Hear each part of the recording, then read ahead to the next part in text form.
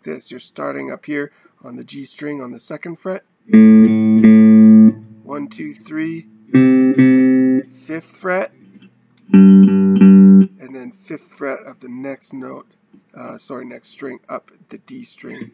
So that first phrase. Then the next part is staying on that D string on the 3rd fret.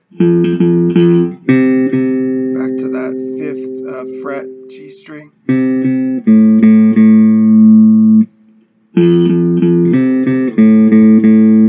Then the next part is the 5th fret of the A string, 2nd fret of the G, and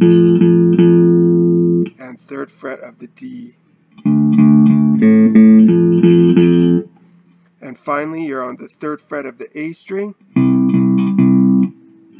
up to 5 on the D string, and 5 on the A string. So one more time all together, it's like this.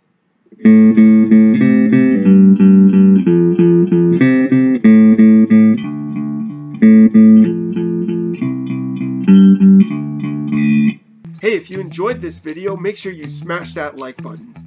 And don't forget to subscribe to my channel. I'm going to be bringing you lots of new guitar and bass videos every single week. Thank you guys so much for your support and for watching. And until next time, keep rocking.